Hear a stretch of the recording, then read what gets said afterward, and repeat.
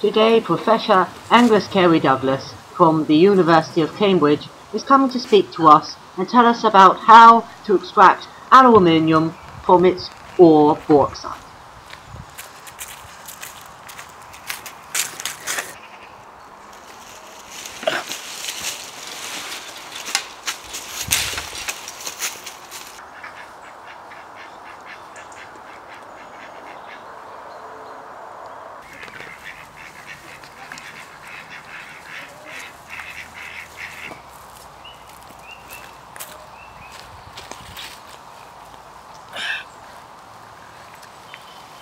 Take this as bauxite. Bauxite contains a lot of compounds such as silicon dioxide and titanium dioxide. But how do you get aluminium from this? Most metals can be extracted using carbon, but not with aluminium because it's too high up in the reactivity series to do that. So we have to use a completely different method. Essentially, we have a mini Bayer process here. Now, I don't know an awful lot about the Bayer process, so I've got my good friend Jilly Cooper to come and explain it for us. Jilly, please. Sorry. Jilly, love, you're on. Hello, Jilly. Hello. So, what's all this Bayer process about? Well, as an expert in the field of the Bayer process, I could say that you have to heat crushed bauxite and concentrated sodium hydroxide solution. So you mean we have to put the bauxite in here? Yes, that is the point. Here it goes. Oh, Right. yes. Now, And then what do we do next? the concentrated sodium hydroxide solution. Okay, right. So that's down here. Oh, there we go. Oh dear. Oh, there we go. Okay. And you just chuck it all in here, carefully. Oh dear. Oh. Yes, Okay, so we put it all in. yes, very Okay. carefully. Right. Oh, don't forget your leaves as well in there. And once that's all in there, you heat it for the temperature between 120 degrees to 240 degrees. Okay. So, bucket. That's next all door. in there now. And so it's going to be very, very hot. Yes, very, very hot. And it's got to be kept at a pressure of 35 atmosphere. So why does it need to be at that such pressure? Well, the pressure is needed to be kept high so that the water and the sodium hydroxide just stays above 100 degrees. Okay. Yeah. Well, I think you'll agree with me in saying that Jilly has explained this process extremely well to us. But there's one question you haven't answered. What does this make? Well, I'll tell you what this makes, but it may take me a while. Thing is, I have a bit of a difficulty. Okay, this makes sodium tetrahydroxyaluminium. Would you like to repeat that for the audience? Okay, in Jilly Cooper's language, she said sodium tetrahydroxyaluminium. That's what this makes, and let's make aluminium oxide from that. This is the reaction taking place.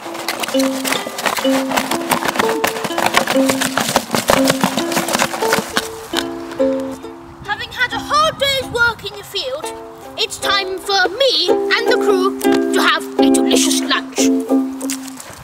The only thing that beats a good metal is a good lunch.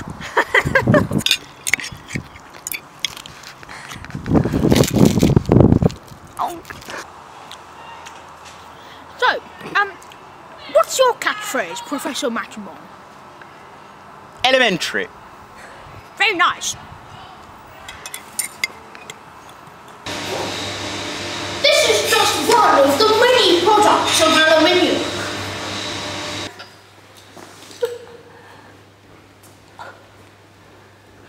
Hello, Professor Carey Douglas. This is my good friend, Professor Grant. Nice to finally meet you. Even though we're good friends.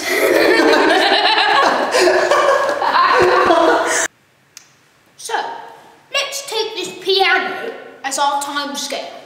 Let's say bauxite is right down here. After the Bayer process of producing sodium tetrahydroxoaluminate, we're just about here on the time scale.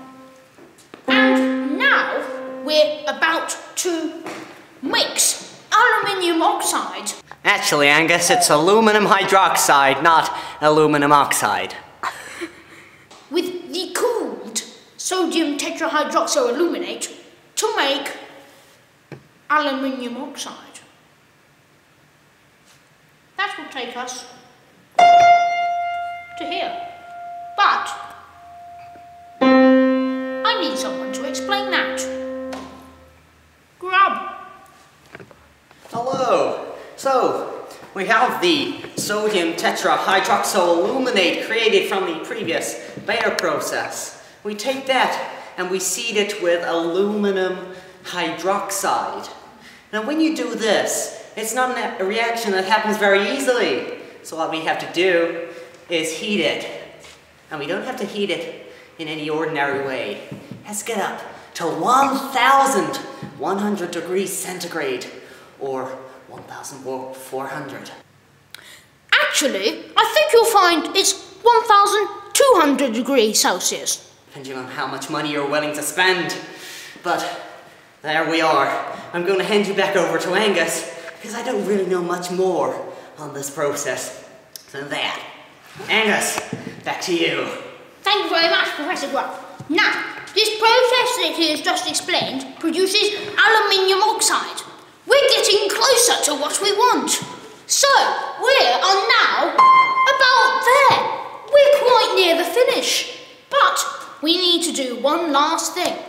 We need to electrolyze the aluminium oxide in molten cryolite. I think you'll find it's cryolite.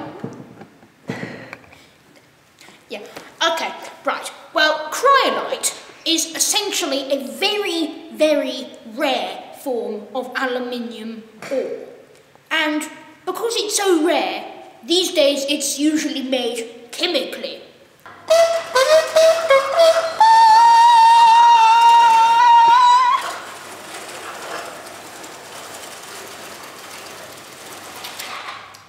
Hello everyone. Let me illustrate the next process. So, here we have the final part of our process. This is a cross-section of the electrolysis process. And here you can see we have the vat. We have 3 positive electrodes, otherwise known as anodes. And we have at the bottom here a massive negative electrode, also known as a cathode, which lines the inside of the tub. Now, what happens next is that the aluminium, which has a valency of +3, as you know, is attracted to the negative electrode because positives are attracted to negatives. So, it goes to the negative electrode and it gives its 3 electrons to the electrode. Therefore, it produces pure aluminium. And the aluminium is filtered out there. And it is taken away and made into whatever you want. And the thing with electrolysis is that the solution must remain a liquid at all times. Therefore, you need to keep it very hot indeed, 1,000 degrees centigrade. And so, Angus will explain to us how we keep it at that temperature. We keep it at that temperature by having a very, very low voltage of about 5 to 6 volts, but the current is about 100,000 amps, which is a lot, and all of this combined together keeps the temperature very, very hot at about 1,000 degrees centigrade. You may think this is the kind of noise that would be made at an iron extracting factory in Lord of the Rings to make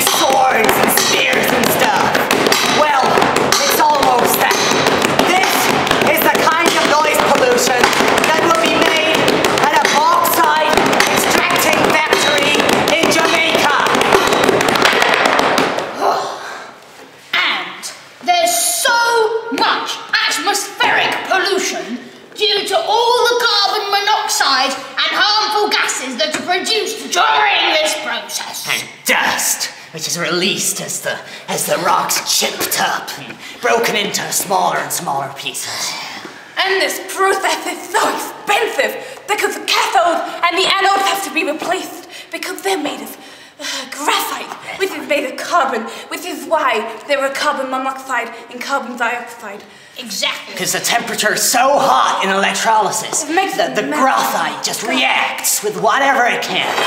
And so you eventually end up with no electrodes and you have to replace them, and they're expensive. It's crazy. It makes me so angry.